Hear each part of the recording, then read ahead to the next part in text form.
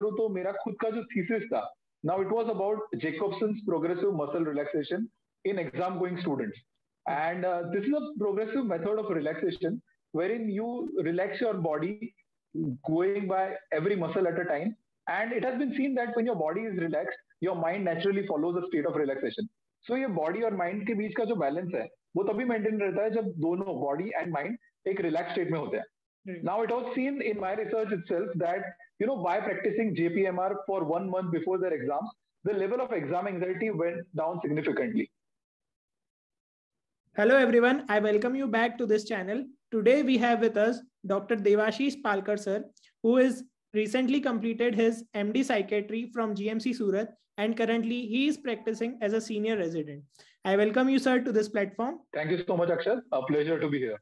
Okay, so now as we all know that mental health is already a very less talked about topic, right? And जब हम medical students की बात करें तो उसे और ज़्यादा ignore कर दिया जाता है, because medical profession अपने आप में इतना ड्रेनिंग है कि आप फर्स्ट ईयर से स्टार्ट करते हैं तो आपको तभी लगने लगता है कि काफी ड्रेनिंग है, but as you go ahead और ज्यादा ड्रेनिंग होता जाता है, right? But today we will know कि कैसे if you are facing any problem, how you should ask for help, and also how you can be aware that if in your surrounding you find any of your friend who is suffering, you can help them. So sir, I would like to know that आपके हिसाब से which are the common mental health related problems which you think as a medical student also, and which you commonly find in a medical student? As you rightly said Akshat, the whole journey of starting your life as an MBBS student to becoming a specialist, it's a very long lasting curve. And in a field like ours, where the education just doesn't stop, we are studying into our 30s, early 30s as well. So if you see, there are a couple of reasons why the medical journey is a stressful one. First and foremost, the competition is very severe. Secondly, the stakes are very high. The curriculum itself is so exhaustive that you almost always find it difficult to complete it before the exams. Yes. And then because of the competitions, you need to specialize yourself and you need to keep giving competitive exams all the time. Now, all this leads to a buildup of tremendous amount of stress and anxiety in any person.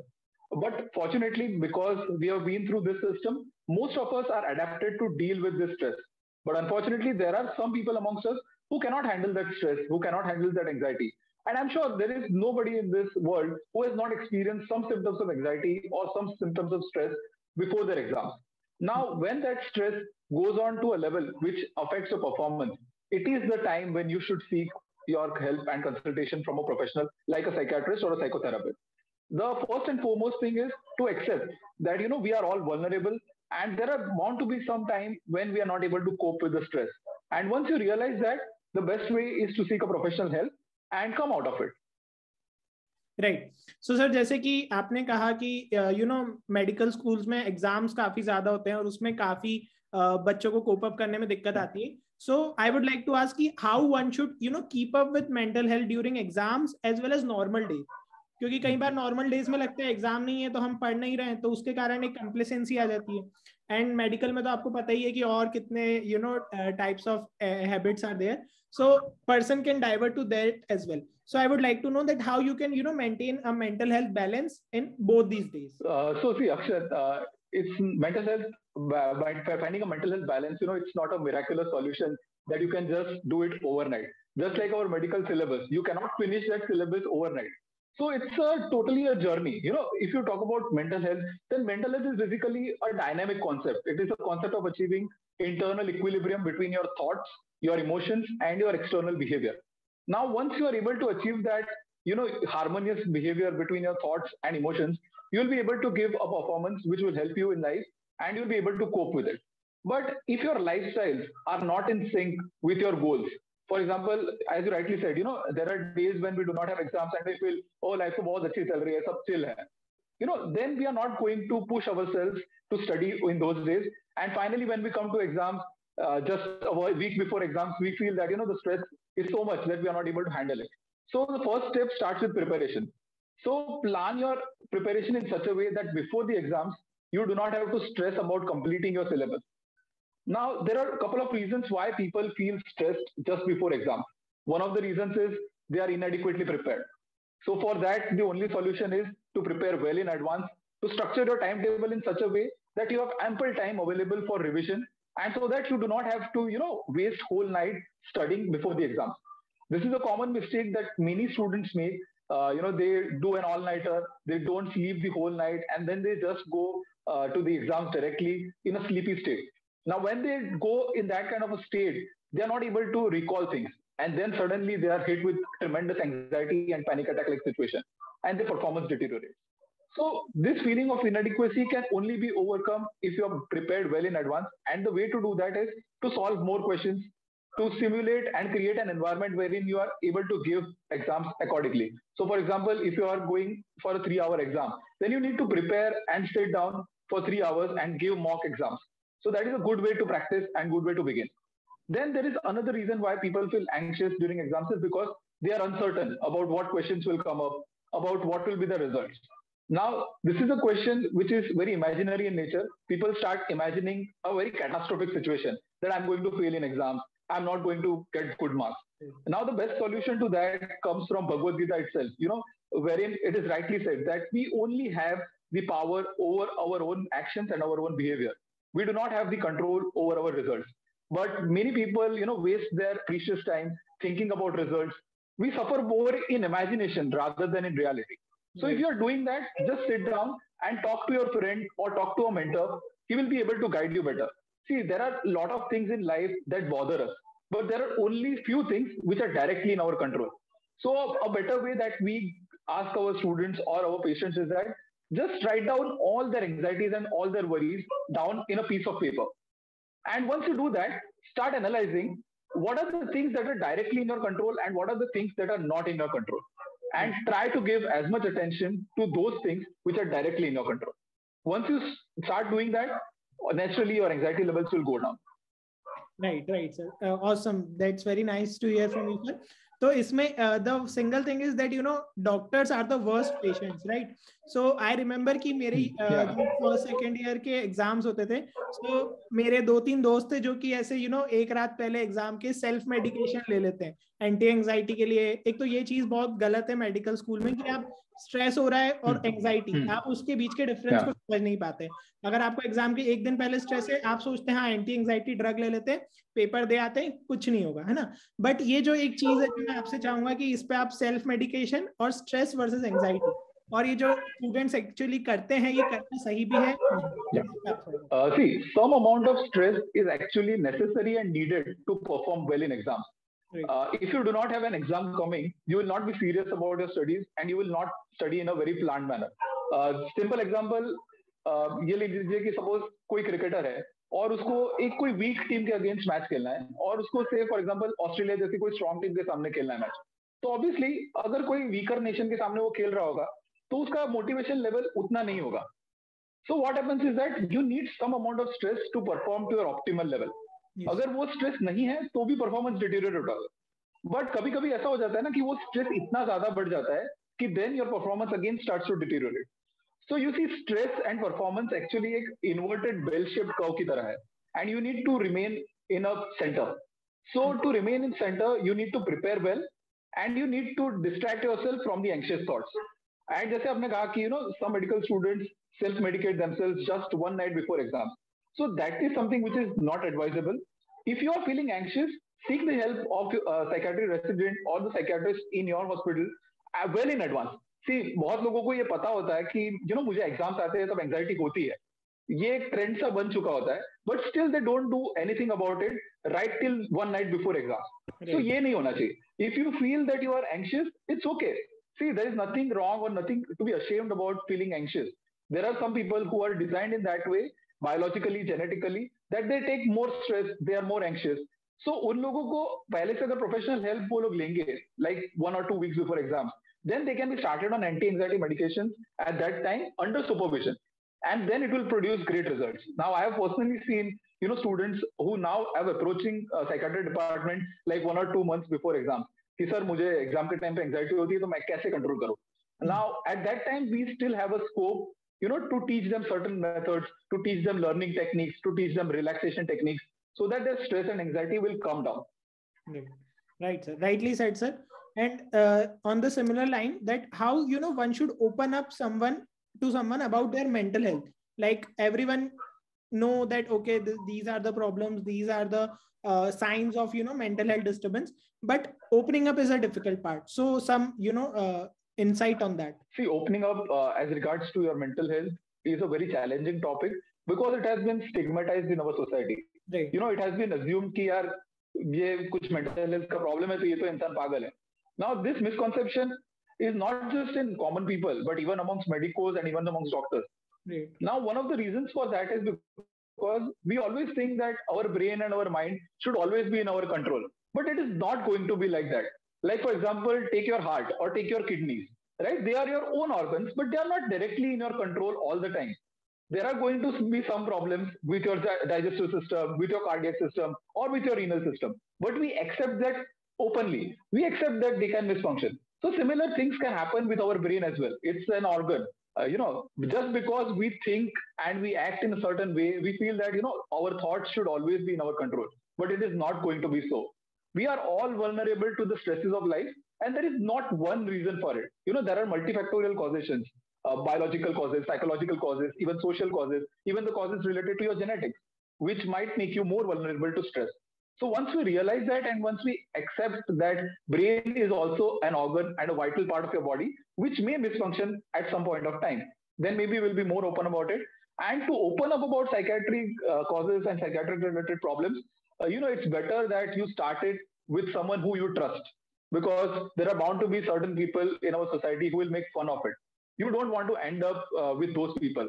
So if there is a person whom you trust, then just open up with him first. And best way is definitely directly approaching a professional. And there should be no shame, no stigma attached with it. See, for example, if you are suffering from diarrhea, would you be ashamed about it or would you seek help? Right. You would seek help, right? There's nothing to be ashamed about it. Similarly, if you're facing anxiety, your thoughts are racing in your mind, you should seek help. It's just like any other physical disorder. Yes, sir. Sure, sir.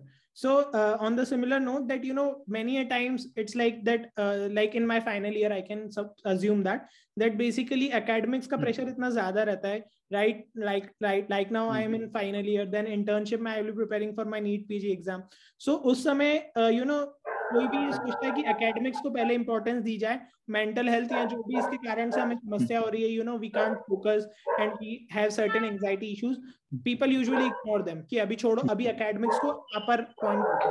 तो at this point आप क्या कहना चाहेंगे कि is it fair to give academics a superior head in certain places in medical studies? See, there should not be ideally any conflict between our academics and our mental health. They should go together. So if your mental health is suffering, your academics are going to suffer. And if your academics are suffering, your mental health is going to suffer. They run parallel with each other. So if there is a problem in one of the areas, then definitely you should give priority to that area and then focus on it. If your academics are suffering because of your mental health, then definitely you should seek help about it and improve your mental health. Some people who are prone to be anxious, prone to be stressful, if they are taught certain techniques like cognitive behavior therapy, then they will become more resilient and they will be able to cope with that challenge better. So rather than running away from challenge, the best possible option is to accept that there is a problem in the first place and to seek the treatment for it. Once you accept the problem exists, you will be able to do something about it. Like for example, if you were in school and you found that there is one subject which is very tough, for example, mathematics, you're not scoring good marks in mathematics. Would you run away from mathematics? No. You would rather seek help from your teacher or from your senior and try to understand what are the areas that you are lacking in.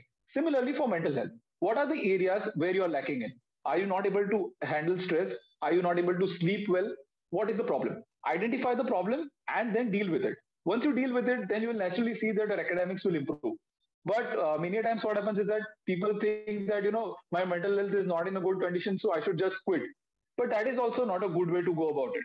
First, accept that your mental health is in a problem and seek help. And then we will find out if you are not able to cope with it, then there are many other alternatives available to you. Right. Definitely, sir. Also, sir, as you mentioned about cognitive brain therapy, I would like to ask you that what are some kind of therapies, which could benefit a medical student? Because if you generally think of psychiatry as a psychopharmacological aspect, so yes, it has the pharmacological aspects, but there are many therapies, right, which could really benefit not only a medical student, but any student in their learning curve as well as, their stress issues. So would you like to, pay some emphasis on that? Well, Akshat, many people have this belief that psychiatrists only prescribe medication. But it is a wrong notion to have because psychiatrists don't just prescribe medications. There is something known as psychotherapy, which is a non-pharmacological modality of treatment. यानी कि लोगों के साथ बातचीत करके उनके thoughts उनके emotions को समझ के उन्हें एक अच्छे से काउंसलिंग करना और एक थेरेपी में ले जाना. So there are various modalities available for that. Now, apart from relaxation techniques, there are other therapies like cognitive behavior therapy. Now, CBT में क्या होता है basically? See, we all have some thoughts, we all have emotions, and we all have behavior. Now, all these three things are actually endpoints of a triangle, and all these things are related to each other. So, जैसा आप सोचोगे, वैसे आपके emotions होंगे और वैसा आपका behavior होगा. If there is any problem in either emotions, in your thoughts, or in your behavior, then your entire mental health becomes disrupted. So, in CBT, we try to identify what are the cognitive distortions. यानी कि सोचने की समझ में क्या problems हो रहे हैं. What are the problems at the emotional level the person is having? And what are the problems that the person is facing at the behavioral level? We try to find out the exact cause kya hai, and then by changing certain dynamics between our thoughts, our emotions, and our behavior, we are able to make the person understand where the problems are and how to function in a better manner. So apart from relaxation, we have CBT, we have certain techniques called mindfulness therapy. In mindfulness therapy, there is again focusing our attention in the present moment and not letting our mind wander in the past or in the future. So that is a technique called mindfulness meditation. So these are various therapies that are available to us. Right, sir. So that's really nice to hear from you, sir.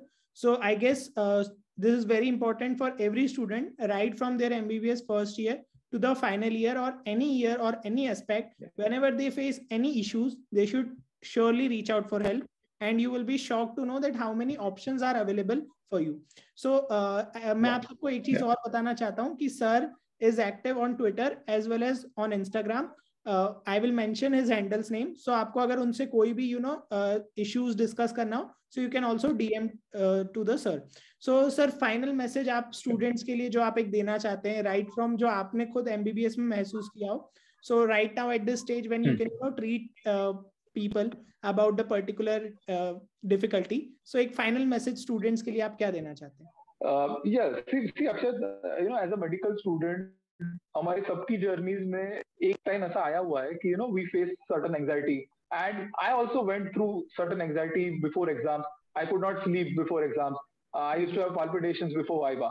And at that time, I was fortunate that I could seek help from a professional psychotherapist. And based on certain relaxation techniques, I was able to control my anxiety and perform well in my exams. So the important thing is to identify when you are facing anxiety, when you are under stress, and to seek help openly. And always try to use positive or helpful coping strategies. Now, helpful coping strategies could be like, exercising, meditating, listening to your favorite music, or, pursuing your hobbies. Because these are also very important aspects of our life. But unfortunately, during our medical curriculum, we forget that there are other aspects of our life as well. Right, sir. So that's really nice. So जैसे कि sir ने कहा कि at any point you should always come ahead to have your help. And sorry. Okay. So जैसे कि sir ने कहा कि at any point of time यदि आपको कोई भी help लगती है, so you should reach out to the people. There are many options available and you should never feel that आप तो खुद medical student है तो आपको क्यों इतना stress लेना, आप तो खुद self prescribe कर सकते हैं medicines और जा सकता क्या ही हो जाएगा, mental health ही तो है, right? So this is the final notion that I wanted to clear for everyone. And last one more point, yes. Akshat.